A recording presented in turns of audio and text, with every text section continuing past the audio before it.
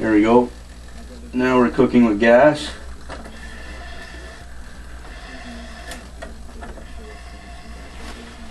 There it is.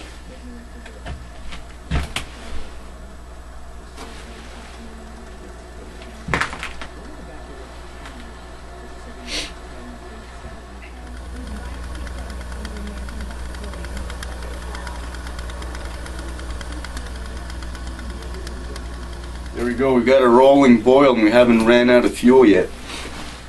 But I can see the flame starting to get weaker. Okay.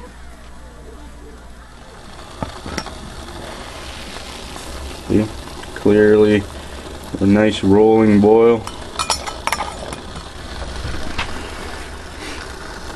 And I found that with these pots, if you don't fill them up more than halfway, you can keep the cover on there while it's boiling and not have to worry about it boiling over. See how the flames are getting even smaller. Now we're getting pretty foggy in here. I'm gonna turn my exhaust fan on.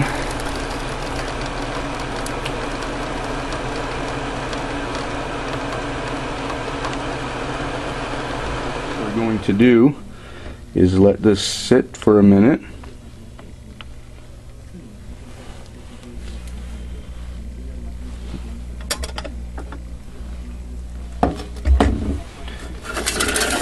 One thing you have to be careful for is when you have a pot on there, like right here, okay, the cover sort of sticks. You have to watch out that the pot doesn't fall off of there. But ooh, fogging up the lens.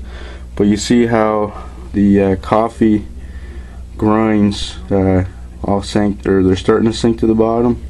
Well, my coffee's sitting here. I'm gonna get my cup ready. This stuff is just coffee whitener.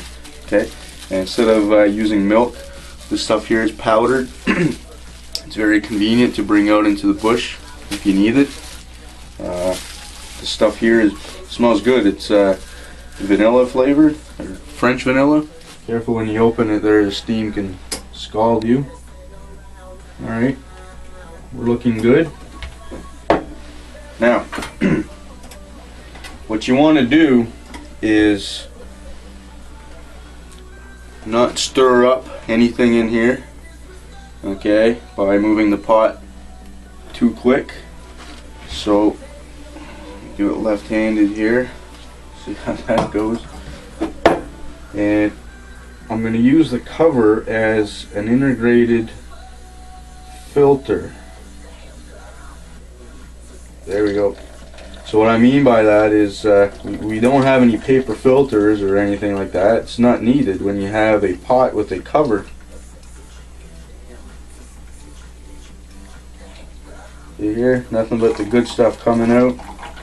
And even if we do get some grinds in there, you know, it's not the end of the world. Alright. Now, hopefully it'll come out good on video. What we're left inside, see here? Grinds are all there.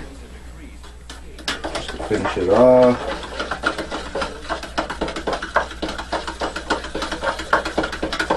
Stir it up nice.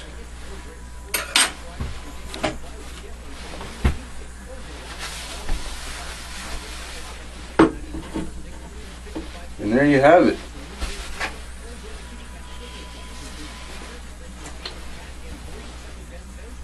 Look at that, huh? No grinds, no anything. Let's try it out. Might be a little bit hot though. Wow, that's pretty good. Although I think I have too much coffee whitener in there, but very good. So there you go. Coffee without the percolator, or the coffee drip machine. So anyways, if you have any questions, don't hesitate to put them in the comment section, and I'll do what I can to answer them all. So you have a great day. I'm gonna finish enjoying my coffee here, and I'm gonna get set up to make another video. Have a good day.